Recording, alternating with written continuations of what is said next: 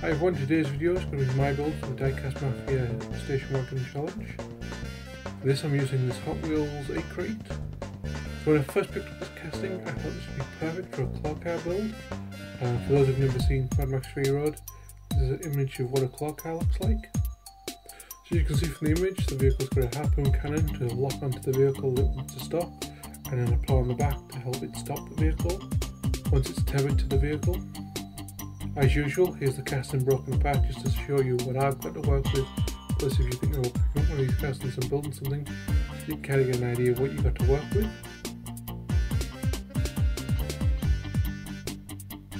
So first things first, I need to remove the hood. So for this I'm going to use my drill saw to cut the hood off.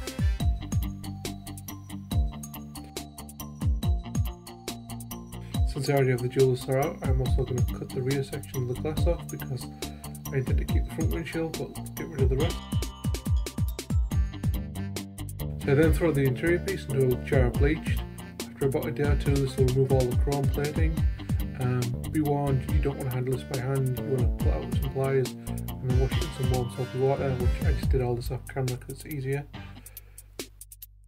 Next I make some new axles for this, since I'm going to put bigger wheels on it. So I'll start with some styrene tubing for the main body of the axles, include these in place.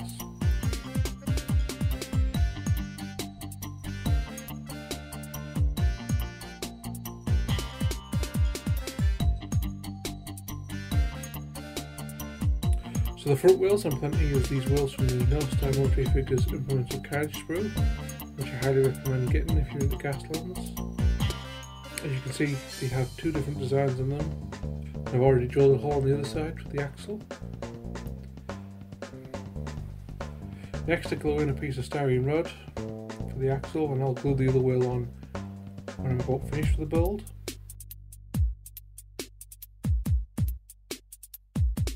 For the rear wheels, I plan to use these Chemsol Designs 14mm fatties, Tyre Design 3, Rim Design 4, Rim Design 7. Unfortunately these wheels are a little damaged, but I plan to do something later on and cover that up. I've also drilled this for the axle too.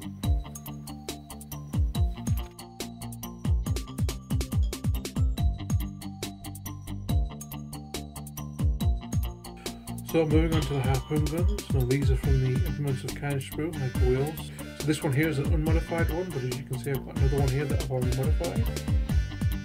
This is so the harpoon is actually removable.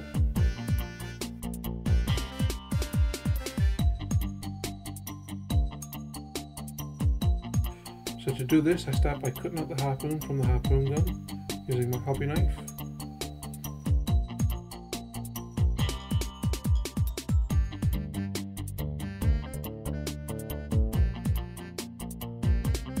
Next I did attempt to drill a hole in the hand drill, but it wasn't really working that well, so I took the drill bit and put it into my power drill, which worked wonders. Although be careful not to drill into your own hand because it can easily be done.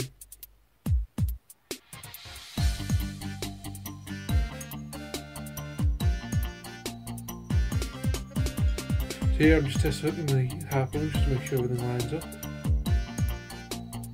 I then drill on the spearhead of the harpoon that I removed,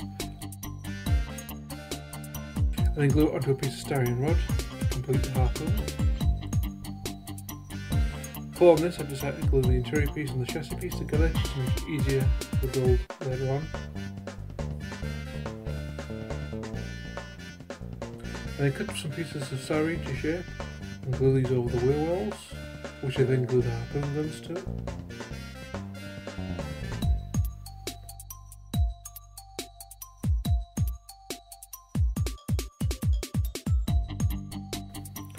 Moving on to the driver, I picked out this 172 scale World War II British soldier, which I'd bought from eBay as a pack of 5.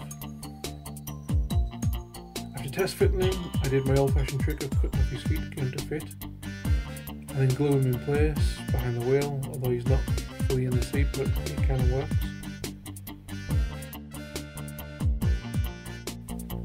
As for his feet, I put him into a bag of 172 scale body parts, because you never know when you're going to need them later on. It's kind of a little bag of horrors because it's just unbuilt figures and bits of figures that I've cut off on one bag.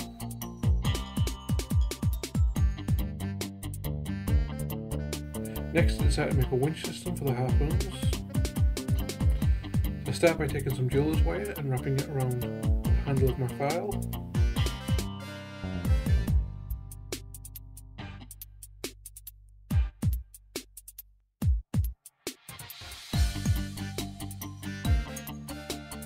And then slot this over some styrene tubing.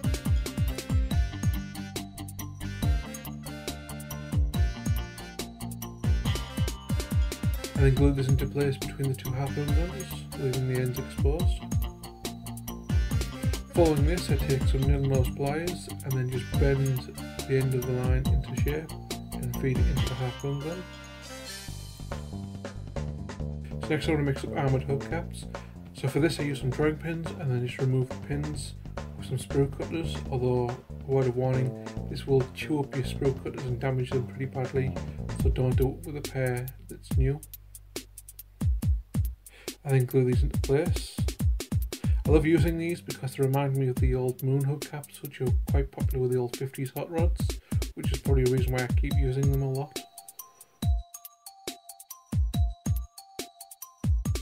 So after this I slot the axles on and glue the other wheel on.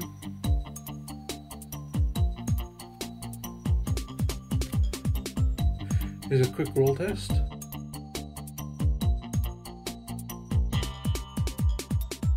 Sadly, as you can see, I never quite get the wheels perfect with a slower roll, but it's good enough. So next I begin work on the plough on the back. So I start out with some square styrene rod and just make a small simple frame.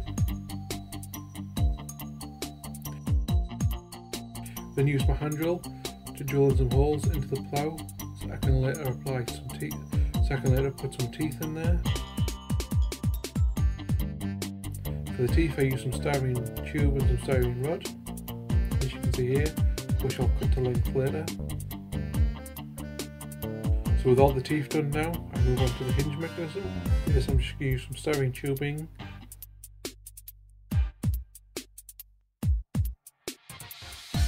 I then cut some square styrene tubing as the other part of the hinge. Sadly my camera's not really wanting to be in focus here, so you can't really see it all that well. But I glue this in place on the back.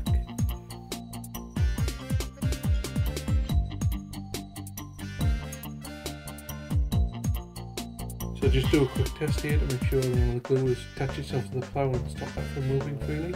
Following this I take the skid plate from the Zane Industries Vehicle Bits Sprue B and I use this to cover up the front axle, though I need to cut it down because it's a little too wide.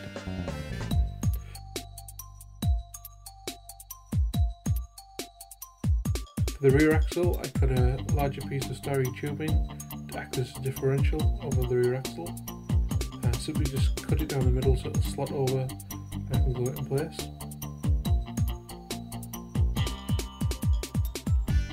Next I make a start on a retrieval arm for the plough.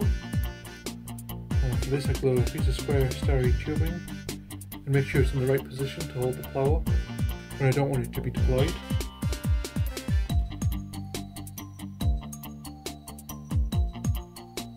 Here I start gluing on some support struts, although because I'm using super glue I'm having to use my hobby knife to kind of move things around, because if you get it on your hands you know how much of a nightmare that is. I then start by gluing some more additional supports on the top here. Unfortunately my phone's memory card kind of got a full video and stopped recording at this point. So picking back up after I'd done a lot of work and realised my camera hadn't been recording, so I simply just went and cut a piece of styrene tube and put it on the top to mimic a winch, and then used some more of the jeweler's wire to act as the wire that would go down and retrieve the plough, although it's not actually connected. I would have liked to use string, but I don't have any string, and it just seemed a little overkill to build a tiny little winch system when all I really needed to do was look good when it was either locked in place or deployed.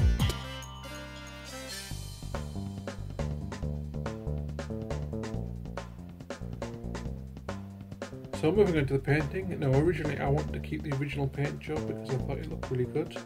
So at first I start by taking some Revell matte white and just touching up where I cut the hood off, and then apply a base coat of Revell rust to the engine bay and the chassis, as well as to the plough retrieval arms and the harpoons. Following this, I dry brush on some Revol rust onto the body. Unfortunately, this doesn't have the effect that I kind of wanted, and so I just had to rethink the entire paint scheme. So after some thinking, I apply a base coat of rust to the entire body. So I then start to give this vehicle a two-tone paint job like it would have had from the factory, by using some Revol white and just stippling it on. This is done so the rust colour underneath will bleed through, kind of like how rust would bleed through the paint. I then did the same thing with some Revol fern green. I also applied this green to the engine. And then dry brush on some Revol metallic steel onto the harpoon guns. And then I dry brush on some Revol metallic steel onto all the metal parts, such as the plough retrieval down, spears, bumpers and such. For the interior, I just had to match it with a body colour and just use fern green again. And then use some Revol beige to paint the headlights, as well as the compressors on the harpoon guns. Next I use some Revol stone grey to paint some of the tubes and the harpoon guns. For the tail lights I use some Revol fiery red. Then for the driver I paint his uniform in Revol semi-yellow. And then obviously use Revol flesh for his flesh. After this I then use some Revol matte black to paint the tyres. Then finally I finish the whole thing off with a homemade black wash.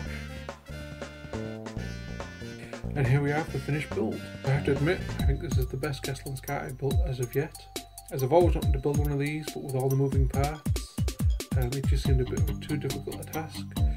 The reason for the moving parts is like with anything I build, I always have the foresight that at some point I'm going to use this in an animation, so I always try and have all the parts moving, so it's going to be easy to animate it doing things. Otherwise, if I just glued this all together to my wheels, it would just be impossible to animate. Even with the paint job not working out the way I wanted to, I think the final result actually turned out a lot better. I'm just really happy with the way this thing turned out.